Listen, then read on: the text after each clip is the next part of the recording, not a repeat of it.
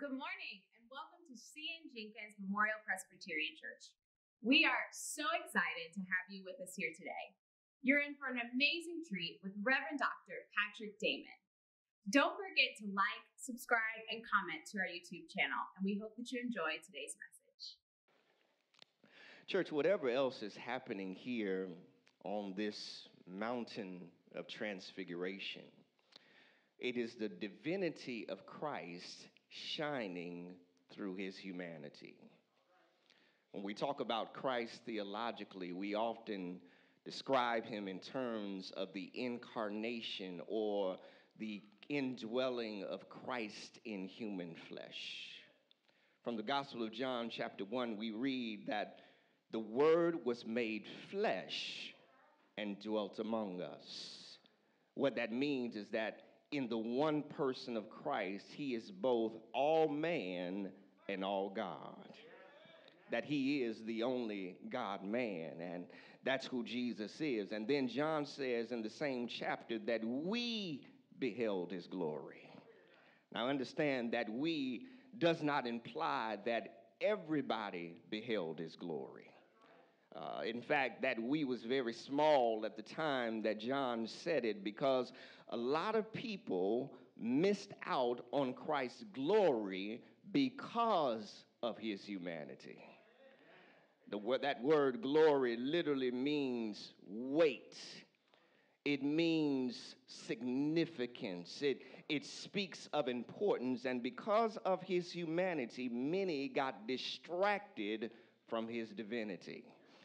So they missed out on his glory. They missed out on the significance and the importance of Jesus. They missed the weight of his glory because of their focus on his humanity. It does not mean he didn't have the glory.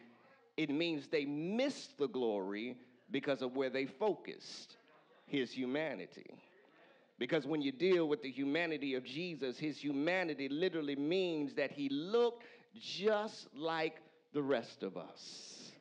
There was nothing that was so special in his physical nature that made him different from you and me. Even in Isaiah chapter 53, most of us know that part where it says he was wounded for our transgressions, bruised for our iniquities. The chastisement of his peace was upon us, and by his stripes we are healed. But before you get that far, the prophet asks, who has believed our report?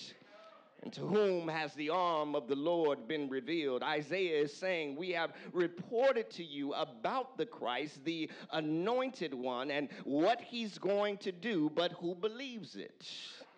The implication is a lot of people haven't believed it. And why have they not believed it? I'm still in Isaiah chapter 53, verse 2. It says, because he was like a root out of dry ground.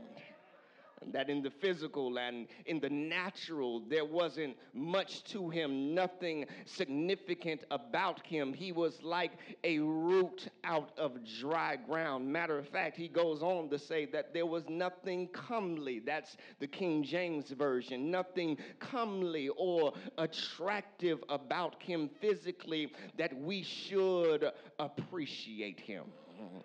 He looked like everybody else. When Herod got ready to kill the one that was born the king of the Jews, the Bible says he didn't just go and kill Jesus. He killed all the little Hebrew boys 2 years and under trying to get to Jesus. Why did he do it? Because all the babies looked just alike. There was nothing in the physical or in the natural that caused him to stand out. Even when Jesus was walking through Jerusalem and Palestine, he looked just like his disciples. They were all eating the same fish sandwiches, drinking water out of the same cup, and after eating just like us, he got the itis. Y'all know what the itis is. Yeah, he got sleepy and responded just like any human would. Where is Jesus? He sleep on the back of the boat. He had to eat. He had to drink. He had to sleep. He was just like everybody else. Even when those soldiers went to arrest Jesus in the garden, they didn't even know which one he was. That's why the Bible says that Judas betrayed him with a kiss. Why did he do that? He did it to point him out. They didn't know which one he was. So Judas said, the one I kiss, that's him.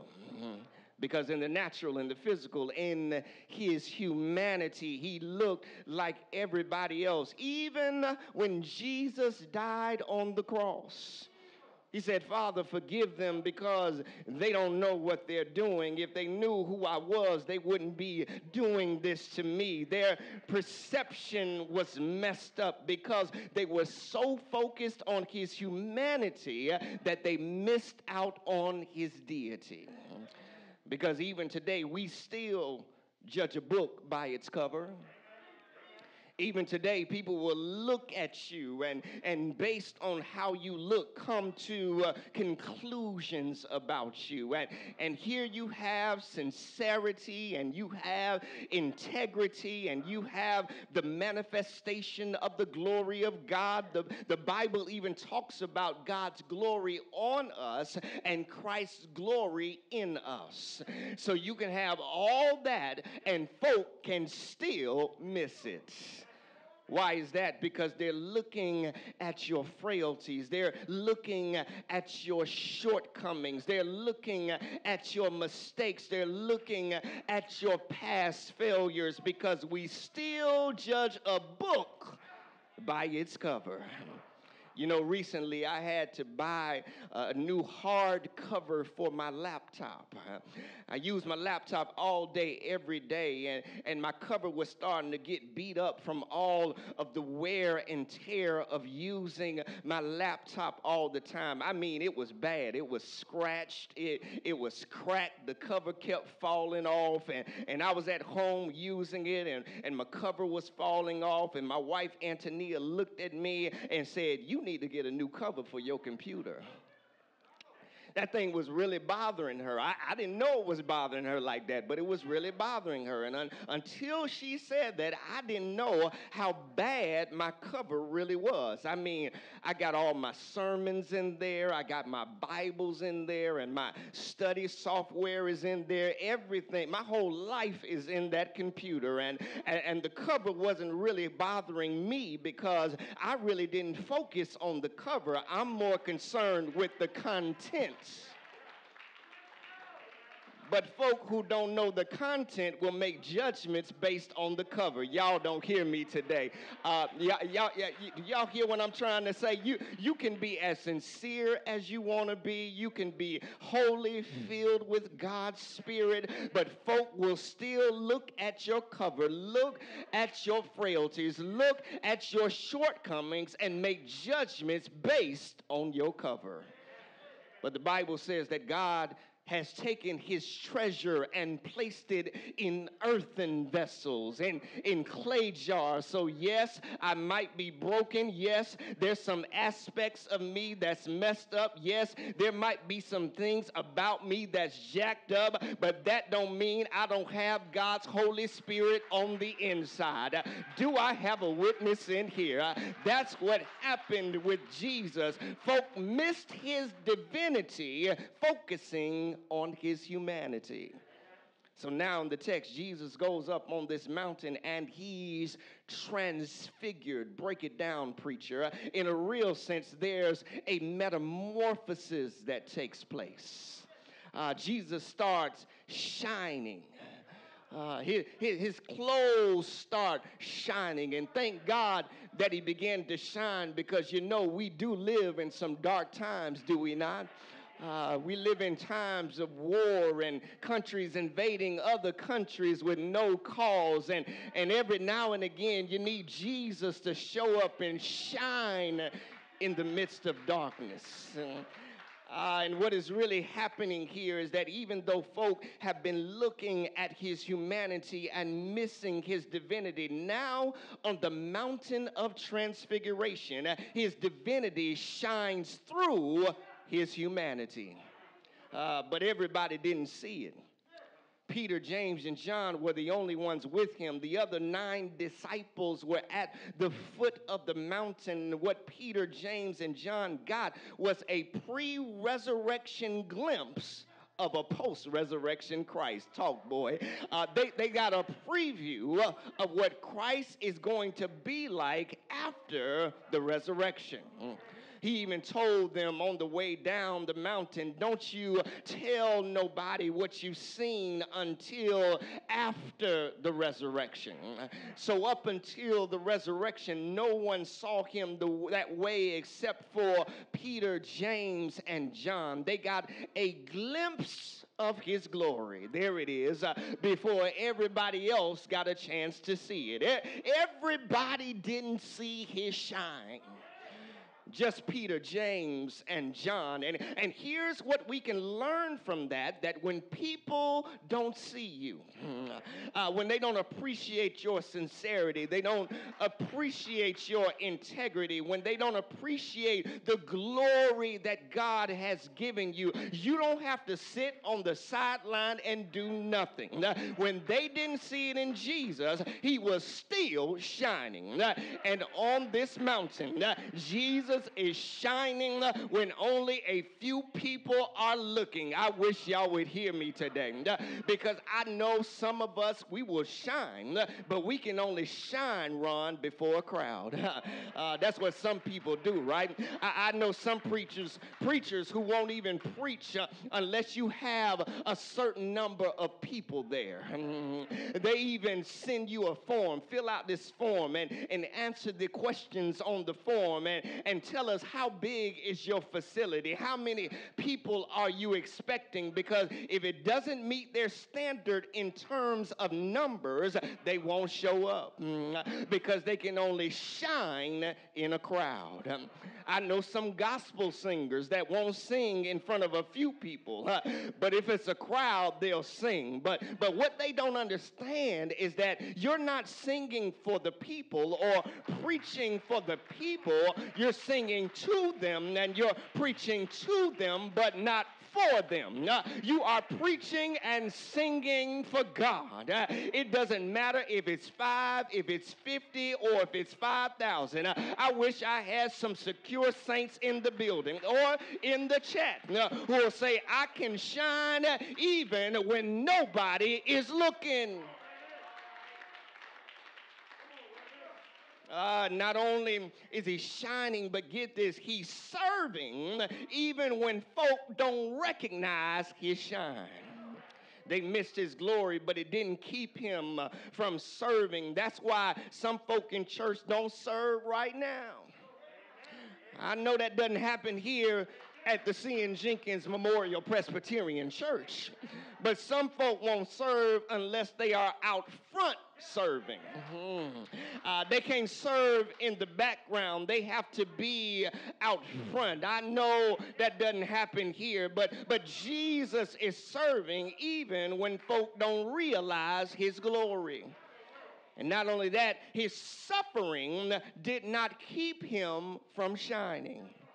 Back in chapter 8, he says, I'm going to be delivered into the hands of sinful men and crucified. He's talking about his suffering for you and for me. But even in his suffering, it did not prevent him from shining.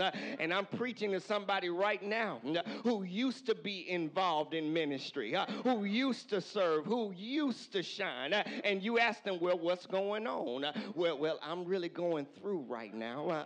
I'm really up against it right now. I'm going through some pain right now. Y'all, that's not the time to sit on the sideline. Even in his suffering, he still did his shining. He's showing us how to operate even when folk don't recognize who you are. And watch this. Even though they didn't see it until they got on top of the mountain, y'all, Jesus had already been shining. Just because folk didn't see it, it doesn't mean he wasn't shining. We act like his shine didn't come until he was on the mountain, or his shine didn't come until he was raised from the dead. Y'all, he's God. He's from everlasting to everlasting. Jesus was there before the beginning, and since he's always been there, he's always God. Therefore, he's always shining. His glory had already been there. They just didn't see it. Okay, let me try to help you with this. I see some of y'all not getting it. The sun always shines. There ain't no such thing as a sunrise or a sunset. You hear people talking about, well, what time is sunrise? Never. What time is sunset? The sun never sets. Ain't no such thing as a sunrise or a sunset. Y'all, the sun don't move. The sun doesn't rise and the sun doesn't set. It's the earth that rotates.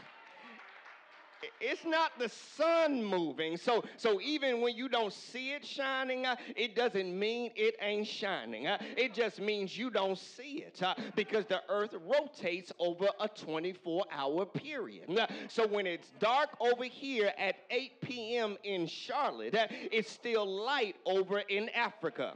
The sun is still shining. It's just that the position we have placed ourselves in the rotation has caused us to miss the shine because of where we're positioned.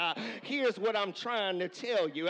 It's not that Jesus is not shining. It's just that folk are out of position to see him shine. Woo, Jesus. Okay, let me prove it to you. Let me prove it to you. Y'all still not getting it. There are 12 disciples. 9 of them are at the foot of the mountain. 3 are at the top. So 9 of them didn't even see it. They were disciples. They were connected to Christ, as it were.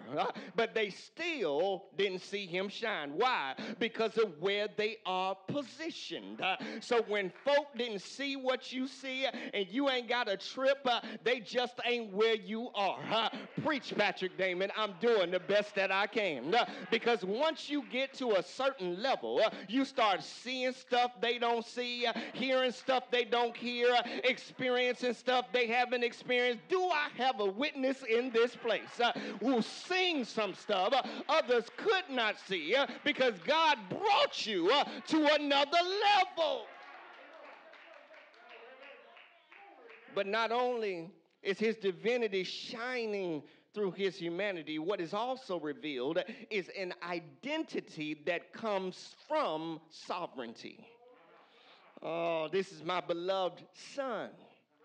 Jesus is on the mountain and he's transfigured. There's a metamorphosis that takes place, and then the voice of God speaks and God says, "This is my beloved son, listen to him."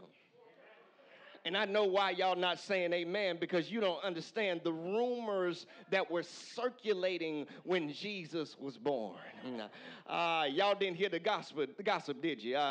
See, Jesus' mother was a virgin, a young teenage girl that got overshadowed by the Holy Spirit, and that which was conceived in her was of the Holy Spirit. It was the Son of God. She had to go and tell her people that I'm pregnant and that the baby is God's. Well, wasn't nobody believing that. Her own man didn't even believe it. Joe said, "Listen, you pregnant. We ain't did nothing. We hadn't gotten busy. So I know the baby ain't mine. You had to have been messing around on me." And an angel had to come and convince him that it was really God's son in her womb. So rumors began to circulate, and it got to the point where they began to call Jesus an illegitimate child. In fact, those rumors followed him for 30 years. The Bible says that when Jesus went back to Nazareth as an adult, that's where he was raised. He was born in Bethlehem, spent time in Egypt, black Africa, and then came back and was raised in Nazareth. So when he goes back to Nazareth as an adult, a 30-year-old starting his ministry, he was performing miracles, and they started looking at him saying, "Isn't that Mary's son?" Y'all, that's their way of calling him illegitimate. Because at that time, they did not identify children by their mothers. They identified their children by their fathers. Sons of David, sons of Abraham, sons of Zebedee. They didn't identify anybody by their mama among the Jewish people in the first century. So for them to say, "Isn't that the son of Mary?" That's their way of saying that's an illegitimate child. They're still spreading rumors after all this time. And let me pause here in my message just to say there's no such thing as an illegitimate child. Because what did the baby do to become illegitimate? I mean, was there some kind of prenatal sin to make the baby illegit? No, there are no illegitimate babies. Now, there are some illegitimate parents, but ain't no illegitimate babies. Y'all ain't helping me preach today. So his community says he was illegitimate. Even his brothers and sisters, his siblings said he was silly to think that he was the Christ. His enemies called him Beelzebub and Satan. But when God spoke on the mountain of transfiguration, God said, "Let me clear all of this up. Y'all been talking this mess for 30 plus years. Let me help y'all understand something. He's not an illegitimate son. He's not silly to think that he's the Christ. He is not Satan. This is my beloved son in whom I'm well pleased." No wonder Jesus could handle his business in the midst of being called outside of his name, because it doesn't matter what other folk think about you when you know who you are.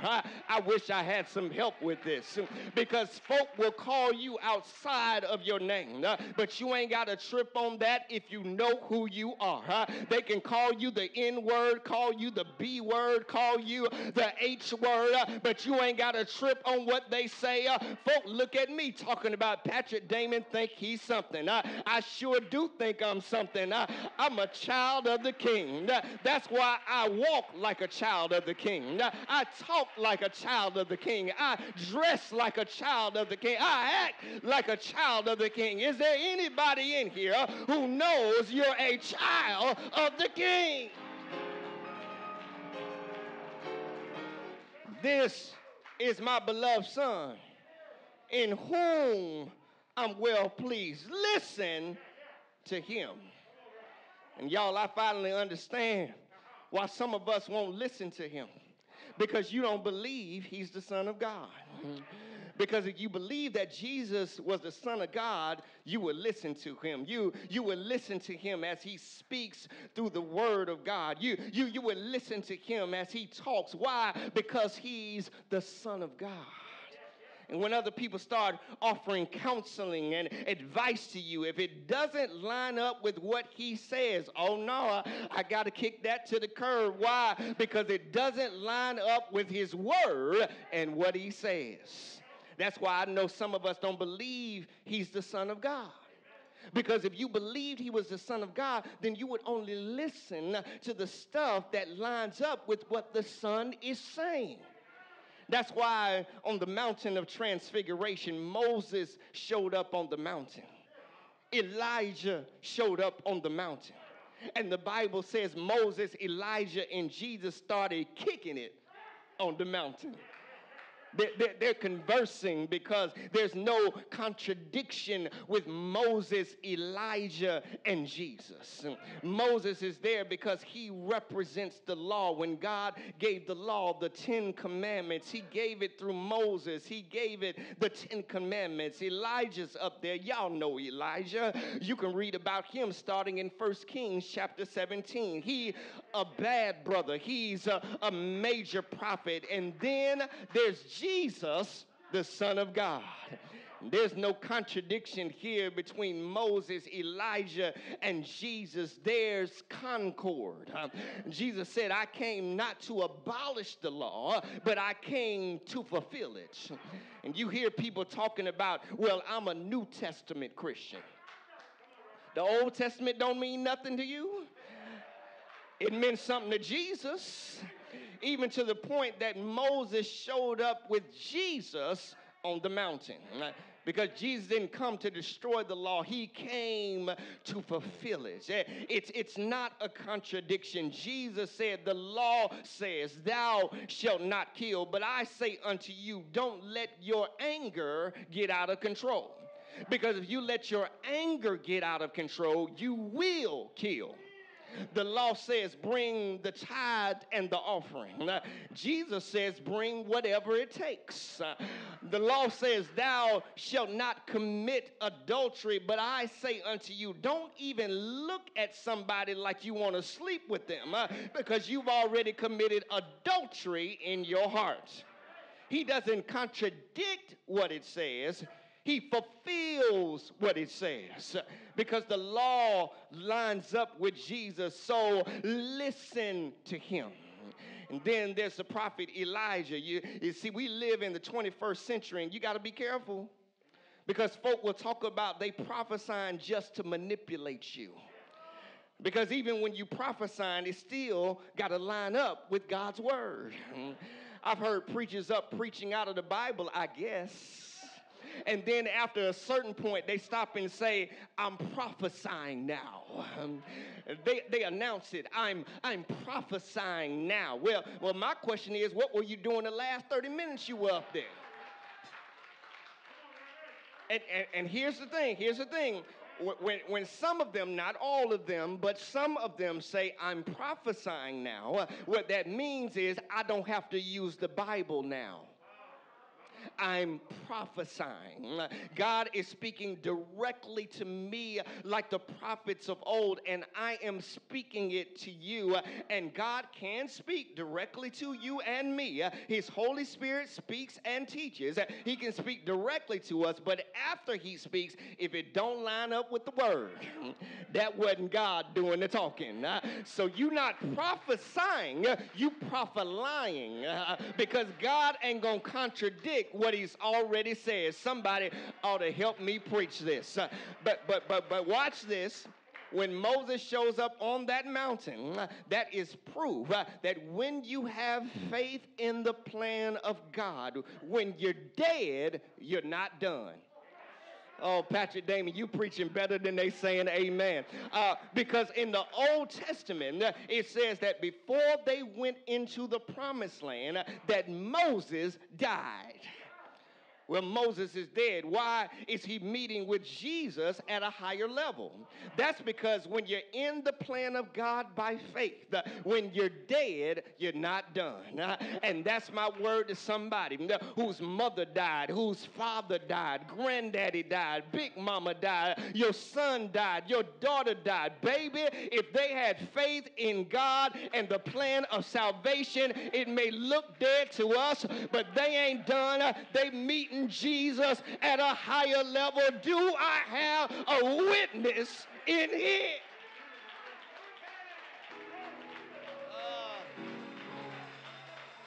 Then a cloud comes representing the presence of God and envelops Peter, James, and John. And whenever you get close to the manifestation of the glory of God in Christ, you can't help but be affected by his glory. And the only ones that the cloud did not overshadow were the ones that were not close to Jesus. So if you really want Christ and his glory to have an effect on you, it's not when you sit back and do nothing, but it is by faith when you continue to try to get closer and closer to him. Because when you get close to Jesus, you can't help but be impacted by his glory. Oh, y'all missing this. Not long ago, I was in my office at church, and I walked in, and somebody was in the office working on a computer, and she needed some help getting internet access because she couldn't get onto the network in order to get onto the internet. For some reason, the network was down that day. So I asked her, do you have an iPhone? She said, yeah, I have an iPhone. I said, well, here's the thing. You don't need to get on our Wi-Fi network to get an internet connection. You can get access to the internet through your iPhone because your iPhone has a hotspot. And she started looking at me crazy because she didn't know what I was talking about. So I explained to her that a hotspot basically gives you access to the internet, and you have one on your iPhone.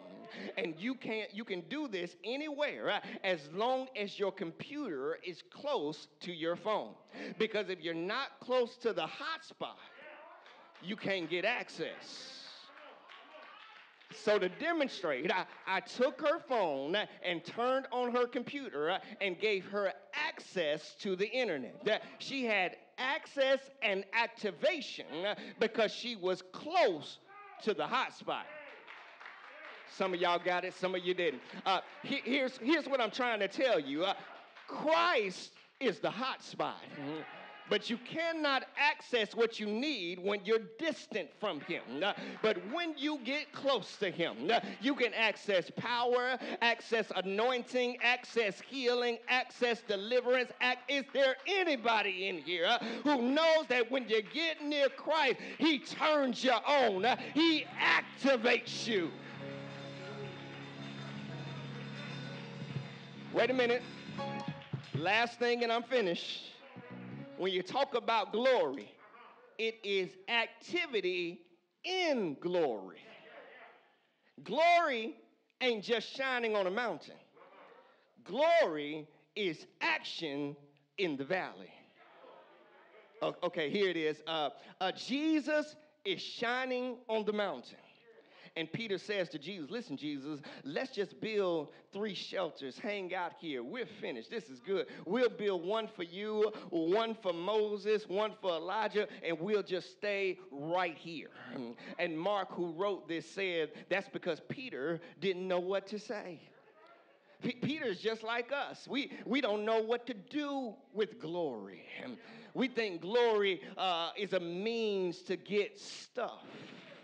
That I need glory so I can build a shelter. I can build a house. I need glory so that I can get a car. I need glory so that I can get the money. And all that's cool, but you think God gave us the manifestation of his glory just to upgrade your SUV? Because all of us know at least one person who experienced glory and messed it up. And here's the thing, you're not going to know what to do with the glory until you get filled with the Holy Spirit. On the way down the mountain, Jesus told Peter, James, and John, don't even talk about this until after the resurrection. Why? Because the Holy Spirit will not come until after the resurrection. And you can't deal with glory without the Holy Spirit. But once Jesus died on the cross and got raised from the dead, and Peter got filled with the Spirit, he wasn't talking about building houses.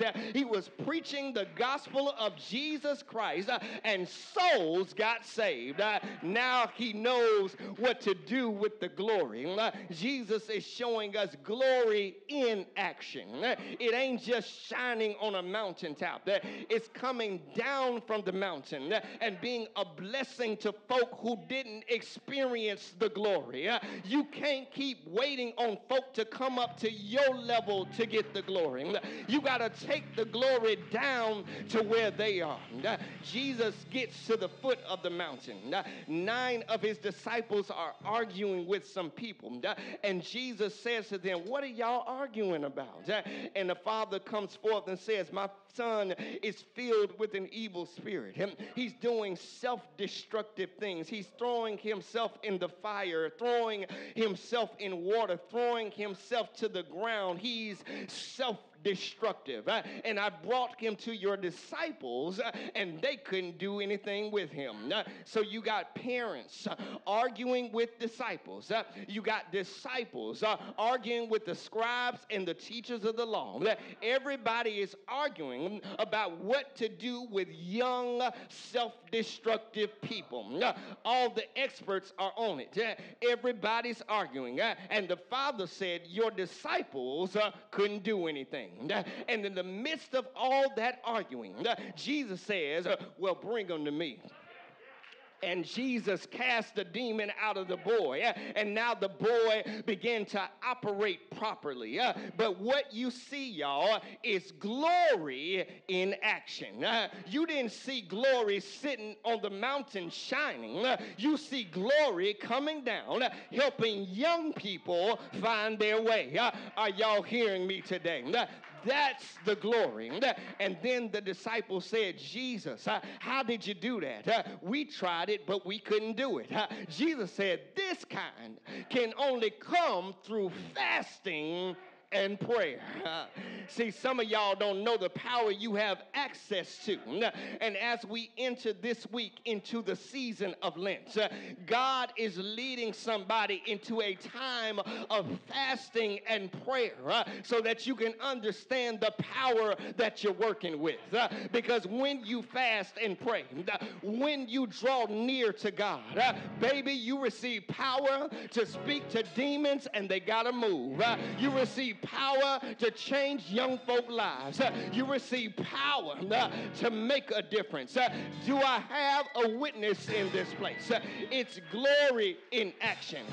John chapter 17 verse 4. Jesus says, Father, I brought glory to you on earth because I completed your work. Not because I shined on a mountain, but I did your work. Y'all, some of us, we sitting up here boasting and bragging about glory and ain't doing nothing. It needs to be glory in action because Jesus was not at his best when he was between Moses and Elijah. He was at his best when he was doing something to save folks' lives because he was at his best when he was between 2 thieves on Mount Calvary. Y'all ain't getting this thing. It's not when he's on a mountain shining, but it's when he's on a mountain suffering for those that need to be saved. It's glory in action.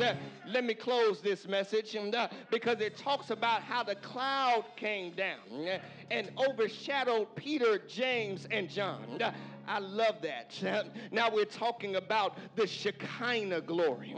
That's the glory of the Old Testament. When the children of Israel got released from bondage, and a cloud led them by day, and a cloud led them by night, and a cloud got between them and their enemies so that the enemies couldn't mess with them. Y'all, that's the Shekinah glory. That's the cloud of God's presence. Y'all still not getting this. Everything you need, it's in that cloud. Y'all, I told you I use my laptop every day. I got sermons and manuscripts and outlines. I got illustrations, Bibles, commentaries, documents. I got everything on that computer. And for about 2 years, I did a silly thing. I went without ever backing up what's on my computer. Now, what if somebody had stolen it? What if I had lost it? What if it breaks down 2 years plus of work down the drain because I never backed it up.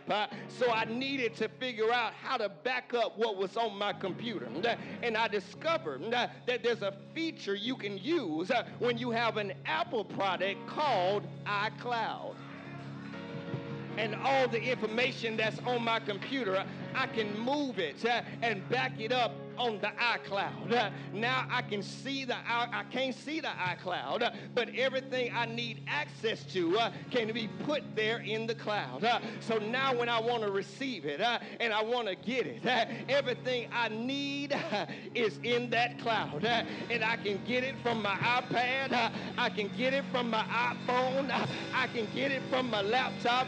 As long as I got the right device, it doesn't matter where I am. I'm in Charlotte right now, but it doesn't matter because everything I need is in that cloud. And as long as I got the right device, I can access whatever's in the cloud. Y'all, that's what the Shekinah glory is all about. God's presence. And if God is in there, then whatever you need is in that cloud. I know you can't see the cloud, but it doesn't mean it doesn't exist. But once you get the right device, that's your faith. You can access whatever's in the cloud. There's joy in the cloud. There's peace in the cloud.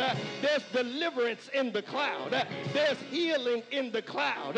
There's joy in the cloud. Is there anybody here that knows if you got faith, you can get whatever you need wherever you are? Won't God show up and make a way out of no way? Somebody shout, that's the glory. That's the glory. That's the glory. Have you seen the glory? Is there anybody in here who can thank God for a glimpse of his? Wow, welcome back.